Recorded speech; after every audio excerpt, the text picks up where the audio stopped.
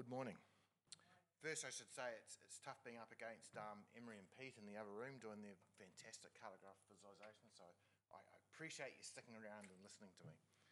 So what I'm going to just have a bit of a talk today about is rapid GIS data collection using 360 cameras, and I'm just going to talk about a couple of case studies that we've done over the last year, and hopefully from that you'll get a bit of an idea of where rapid data collection and 360 cameras can fit into the larger picture of data collection.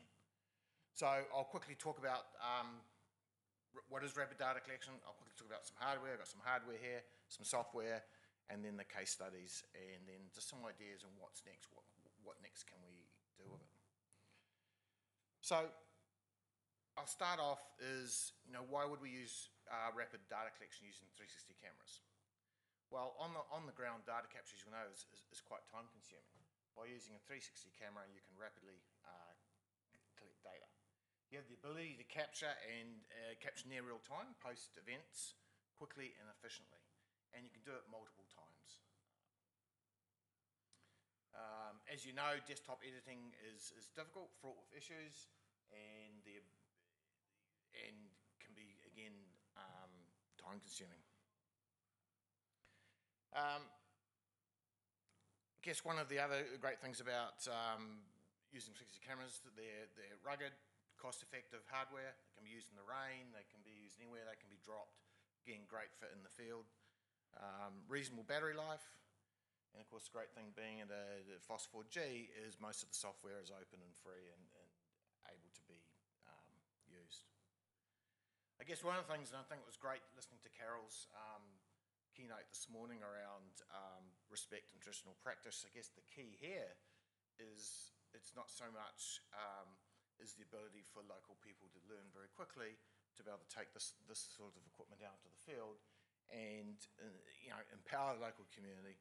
They can collect the data as and when needed, respecting the local cultural norms on that. I guess the good example in here is a picture. I spent a little bit of time in Kiribati not too long ago. I'm sure it's familiar with some of you, with the KWM group, and quickly, within 30 minutes, had them collecting data using 360 camera. And I guess I see this as local capacity or capability building. I always have a favourite saying. In my way, it's removing the fat white guy from the process.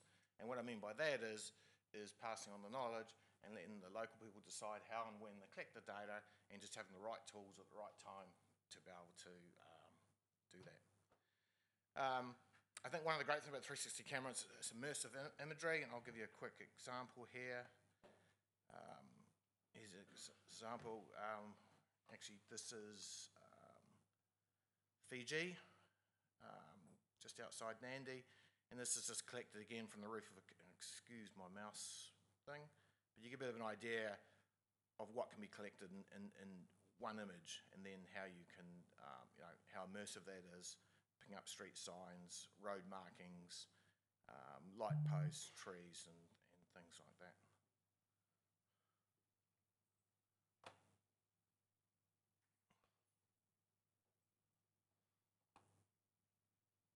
Get back to that.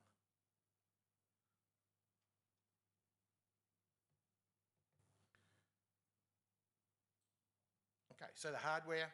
So I've been kind of collecting data like this for many years. Thanks to Ed's here. So a few years ago, I got a grant.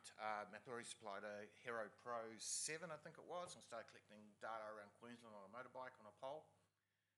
But I quickly realised that we needed to capture more data in how we do it. So I went out and brought what was called a Garmin Verb at the time. This is this device up here. At the time, it stayed up. Unfortunately, it was a bit expensive, it was a bit clunky, and it didn't work that well. It worked well enough, but it just wasn't reliable enough. Then GoPro came out with what was called the GoPro Max, which is the 360 camera like this. Waterproof, good battery life, you get at least 2 hours out of the battery, and works quite well, very reliable. So what I did then is I wanted to build a mount. So what I did is use a company called Ram Mount. But that just clips onto the roof like that, built the pole, and then just clips on the roof like that, and then you've got a steady way to collect data. In terms of power, with the Garmin Verb, you could actually plug in an external power, and then I just created a serial adapter and plugged it into the car so you could just run it 24/7, but unfortunately the Garmin Verb would overheat, so it didn't work so well. With the GoPro, to connect power, and you've actually got to open that up so it doesn't become, it's not water resistant anymore if you want to have external power, and it's a USB-C cable. So the easiest way I found to power it was just buy a 12-volt charger with 2 more batteries in it. That just sits in the car. Every hour and a half or 2 hours you just pull the battery out, change it in, and it takes about 2 hours to charge one battery. So that works for a day. It works all day without a problem on that. So I should say there are other options to collect data. You can just use a standard mobile phone with the Mapillary app on there. In fact, you still give away the mounts? You've still got those plastic mounts? Yeah, little plastic mounts you can mount on the windscreen. You can use dash cams, and I'll talk about that later, and even cars now come with inbuilt cameras, and there's a couple of hacks how you can pull the data out there. But again, coming back to this is a rugged, easy to use device, and I think it's the best way to capture data. Talk about software. So what I'll do is I'll go through and step through this in a little bit more detail, but obviously the software to view and manage the captured data, I'd use Mapillary, and Ed's sitting over here from Mapillary. QGIS, of course, and some plugins. We also use GoPro Player, and that comes down to a bit of a workflow issue. As well as publishing to Mapillary, so we've got that open and easy way for people to consume the data. You can also publish to Google Streetview, and people would go, why would you want to publish to Google Streetview? Well, there's a lot of people that aren't geospatial, they don't think about things in the same way that most people in this room think about, but they know Google. So we can also take this content, upload it to Google, but there's a second step process. Mapillary make it really easy. Just drag and drop into the Mapillary app on your laptop, and it uploads. To do it for Google, you've got to use the Google Pro Player and export a different format and upload. I'll show you a couple things.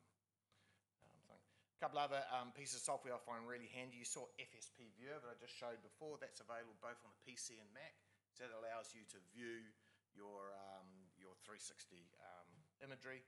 I use something else on a PC called GeoSetter, and that's just a great way to manage all your geolocated photos. You can see it on a map, and it gives you a good way to sort and manage photos. So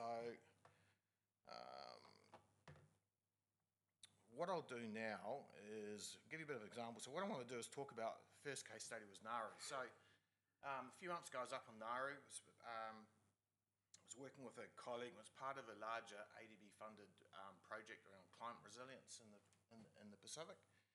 And part of this was collecting data. My colleague had collected drone data over the whole island, and I managed to collect the whole country in 7 hours. So I don't know whether that's a record, Ed, in terms of collecting a whole country. Nauru is pretty small, and I'll show you in a second.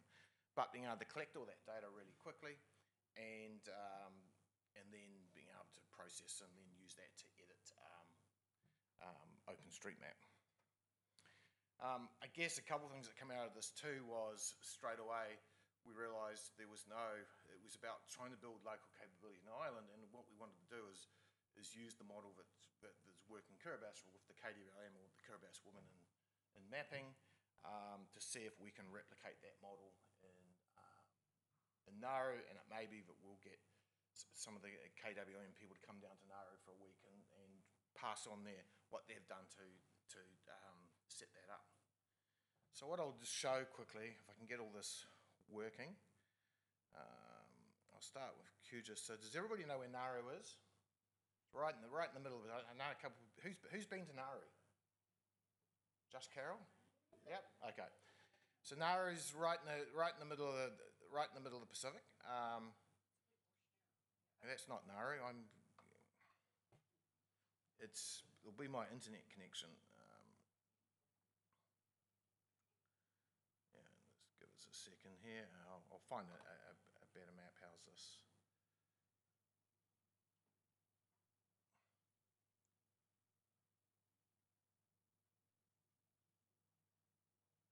There we go. So Nauru's been in the news, of course, I think over the last 10 or 15 years, particularly around the refugee processing centres, which they have three.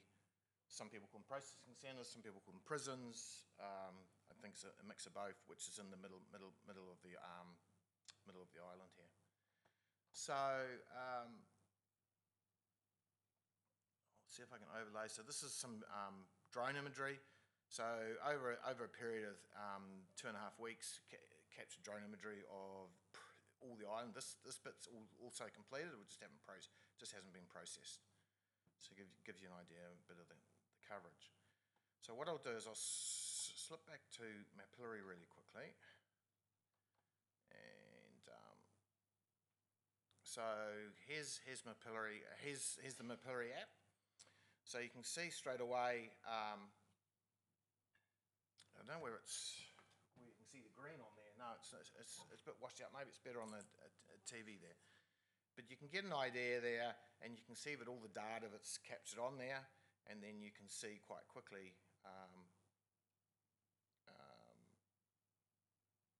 how it can be captured and how it can be viewed in Mapillary. But to me, that's the eye candy. That's kind of, hey, that looks cool. We can do all that. Where the power of Mapillary comes from is the fact that it uses a bit of AI, and I'm sure you can talk to Ed afterwards, and he can give you a bit more of a lowdown on it. But it's the fact that you can pull in attributes like signs and things like that. So using some smarts behind the scenes from that imagery, it's creating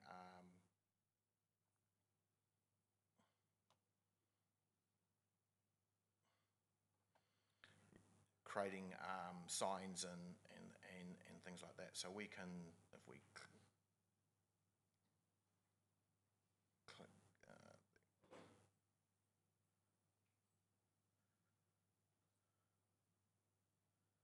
so then you can see now, you can start seeing it's identifying power poles, signs, driveways, and things like that. And then we can export that either into one of your OSM editing tools or into QGIS. So I can show you back in QGIS here. So if I turn on points layer, you can now see these different points. Now, Mapillary used to, a third party wrote a really good plugin for Mapillary, allowed you to bring the Mapillary data directly into QGIS. Mapillary updated the API, and unfortunately the plugin's not working anymore. And that was a great way you could bring it up. There are some other third-party tools. I got them working on my PC, but for some reason I'm not a big Python user, and I mucked up my Python environment on the Mac, so I couldn't get it working. But I think there is a Mapillary viewer for ArcGIS Pro, and I think it'd be great to see if we could do some crowdfunding and get a Mapillary viewer working for QGIS on there. So we can view this in a couple other ways. So similar in using JOSM. So I use that a lot. It's a Java app that allows you to bring in map. And again, you can bring up not only the photo layers, but again, you can bring up those points and signs and streets that we brought into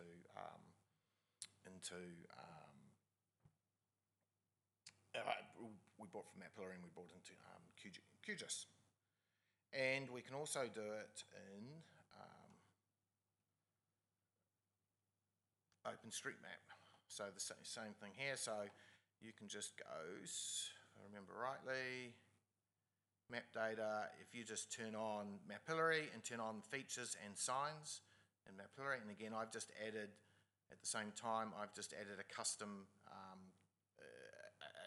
tile service to bring in that drone data. Again, you can see all the overlays in here. internet's a bit slow, but that drone imagery will come up in a second, and then you can, within this, you can edit using that information. And theoretically, if I get further down, I can click and bring up, that's the wrong one. You can again see what's happening there, and it makes it easier to add and edit your data within the OpenStreetMap ID editor.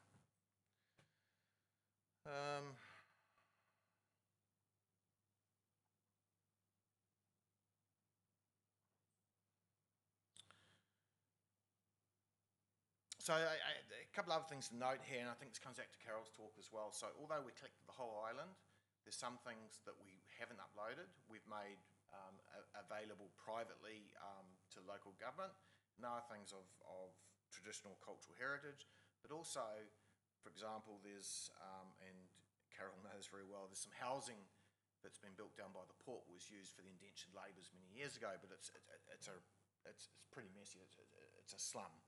But we captured that because locally they're going to need that to help to build, but it wasn't something that they felt comfortable being on the public interweb to do. So I think that comes back to just being mindful of data and you know, having local people with us. You know, made it a little bit easier to work out what was appropriate to collect and not collect. How am I going for time? I've got 3 minutes. Okay. So I've got another case. Who knows where Thursday Island is? The two Australians in the coast. Thursday Island is the very top of course, yes. Very top of Cape York, and part of Queensland. I was up there for another project, but I had a day off, so I took my camera with me. I zipped around and pulled some information. Let me see if I can.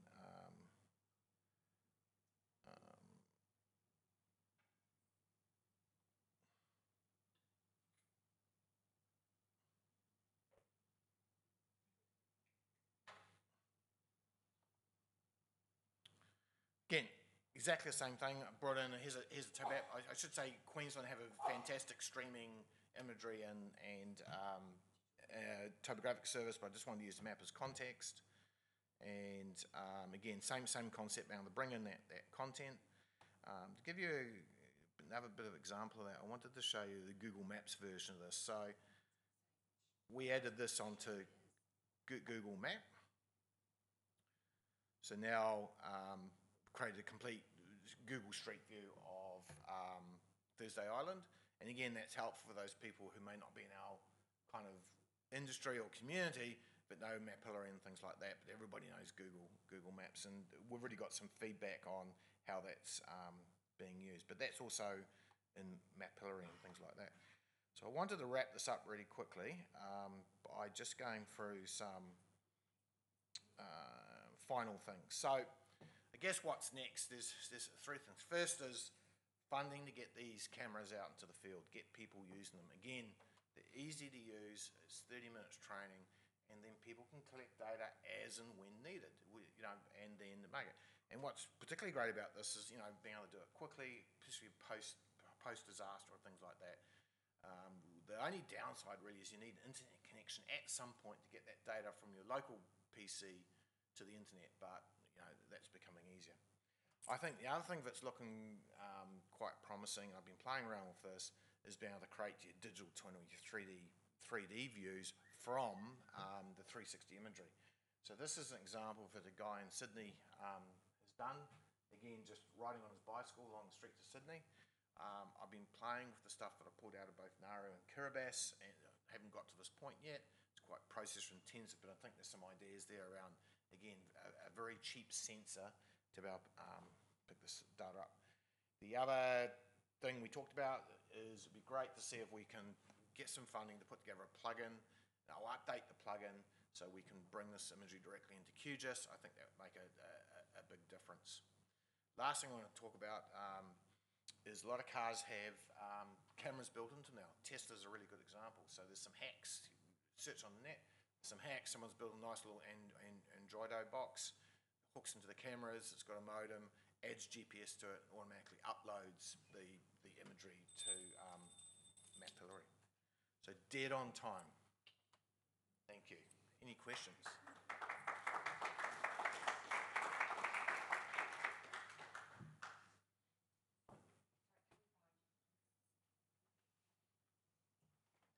Well, I guess for somewhere like Nauru, which is, you know, a fairly simple network to map, it's not a good example. But do you use like sort of route planning software? How do you figure out how to plan your route and make sure you capture everything? Very good. Well, even for Nauru, you had to use route planning because so I actually use an app on my I got an iPhone, but you can use Android. I use something called Guru Maps.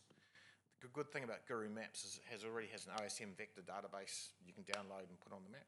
But you can also bring in your own raster imagery, whether that's imagery or things. So before I go somewhere, I get all that.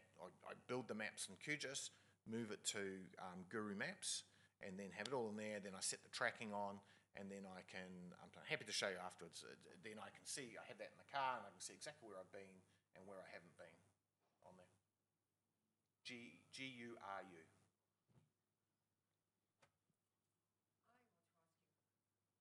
I want to ask you a question.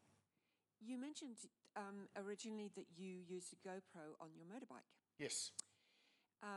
Phil Wyatt does a lot of capture in Tasmania. Yes, he does. For Mapillary. Yep. But he doesn't ride a motorbike, and there are a lot of roads in Tasmania that are unsealed.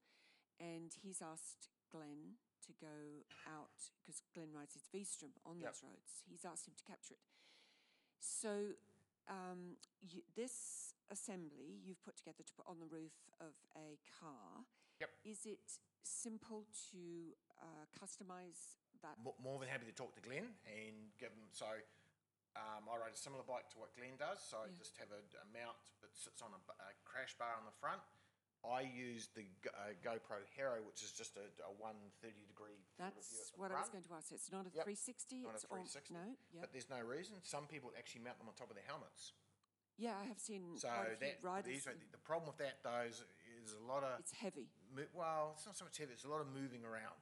And so you just don't get that consistency on a car or mounted. And to be honest, for the great thing about 360 is you get 360. With the front of view, you're only seeing the front. Okay. And it's, you know, it's nice to see that. You could mount two cameras too. On the surface, the type of road that we're talking about, you're not going to have all the features, that the asset capture that you would want to do. You're talking more about only the key features of signs, maybe, and buildings, because... True, but there's other things like gates, culverts, intersections, unnamed roads, and you don't want to stop. You want to keep going, but then you can go back and go, I know that road. I now can look on a map and see, is that a public road, is it a private road? I'm just thinking, is it a value still to Mapillary to have that unsealed roads captured? For access in disaster, okay. Yep, thanks. All right, more questions? Anybody want to elaborate? Yes. Thanks for flagging the QGIS plugin. So that was something that, as Greg mentioned, stopped working when Mapillary updated the API. But I think it would be really interesting to fund further development of it. So if anyone is a QGIS developer here and is interested in making a street-level imagery plugin that can host 360 imagery, I think that's something that could be funded work, and incredibly valuable for the community. I think there are some issues around JavaScript in QGIS, like the Mapillary viewer is all JavaScript based, but if someone is able to figure that out and build a plugin, it would be super valuable. So thanks for mentioning that, Greg.